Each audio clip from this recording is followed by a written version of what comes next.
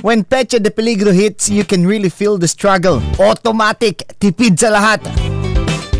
What's the hardest thing to cut off when you are on a tight budget? For me, a big non-negotiable would be a mobile data. It's an essential because I need to stay connected for work and for studying.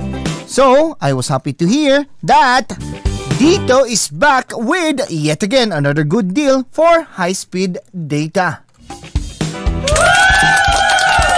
With DITO39, you get 3 gigabytes data with calls and text to all mobile networks, valid for 15 days for only 39 pesos.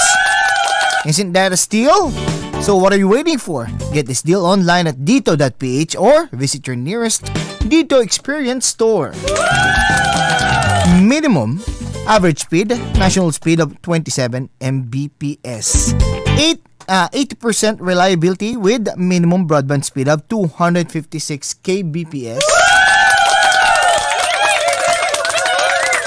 From a period from October 15, 2021 to January 31, 2022. DTI Virtual Permit Number FTB 128663 Series of 2021.